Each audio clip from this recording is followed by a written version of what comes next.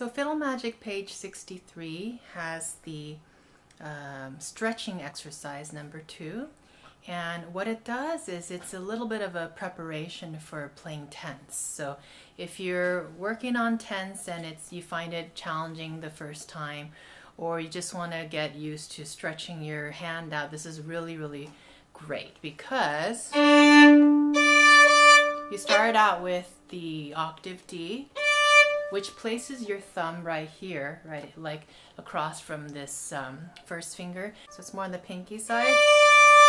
And then the first finger moves down to a C sharp. It's very dissonant, right? And then the first finger moves down to a C. Right? So my thumb is still in the same around the same place where it was. And then, so this is a great way to kind of warm up and ease into the 10th position of your hand.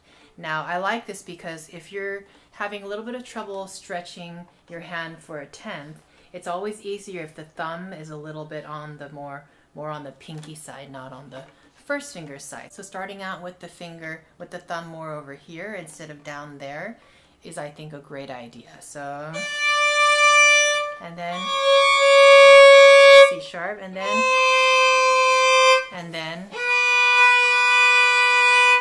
B. It also does the same thing on the D string and A string, and then same thing on the G string and D string.